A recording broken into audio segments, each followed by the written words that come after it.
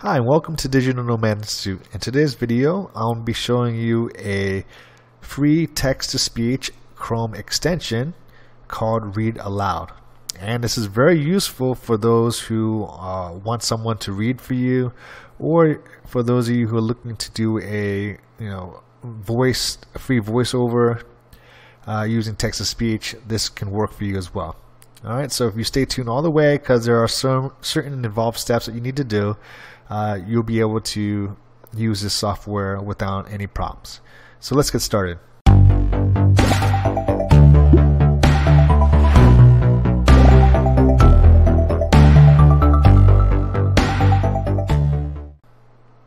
So the first thing you need to do when downloading this is you need to go to the Chrome Web Store and you need to go ahead and type in the Read Aloud,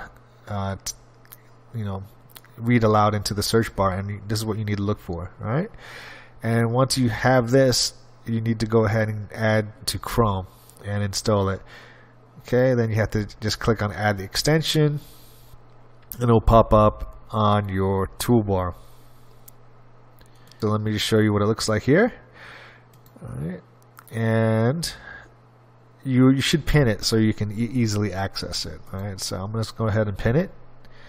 And for demonstration purposes, I'm just going to pull out an article so you can go ahead and see how it works. I'm here at Esign Articles, and I'm just going to pull out, let's see, let's check out this one right here. So it says 7 skills to look for before choosing an Android app developer. All right, and what you need to do is you need to click on the Read Aloud extension right here, and it will go ahead and read the article for you. I'm going to bring the microphone close to the speaker so you can get a better understanding of how it sounds. 7 skills to look for before choosing an Android app developer. Android continues to dominate the mobile app market on a global scale, now holding more than 80% of it. Over 80% of worldwide smartphone users prefer using Android mobiles and devices over the other operating systems like iOS and Windows. The Google Play Store is now staggering, with more than 3 million applications now serving the users in different ways. All right, so that gives you a just a better understanding of how it sounds. For me, it sounds quite good. I'm quite amazed. Now, obviously, if you add more grammar, punctuation, you can always make it sound more realistic. But for the purposes of, let's say, you just want to you multitask, maybe you're on a treadmill or exercising, and you don't want to read, and you just want to have something read to you, then this can do it. It sounds. Does it sound like a human voice? No, I don't believe it does. But does it sound like a completely boring robot voice? It doesn't either, right? It's actually much more expressive than the old, robo voices that you're used to. So applications that you can probably use this for is just having someone read to you, or having this read to you while you're doing something else, multitasking. Okay, whether it's taking a walk, exercising, maybe possibly doing something else, you can have it read to you.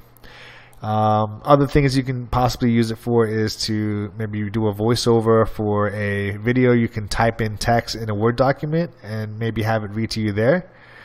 Those are the 2 possible applications. All right, so let me go back to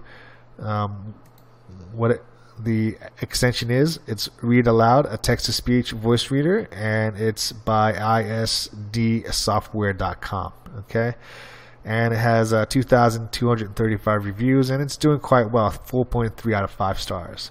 So go ahead and look it up at the Chrome store. It's completely free to use, and as far as I can tell at this point, there's no restrictions. Okay, so you can go ahead and use it. And once again, this is what it sounds like. The Google Play Store is now staggering, with more than 3 million applications now serving the users in different ways.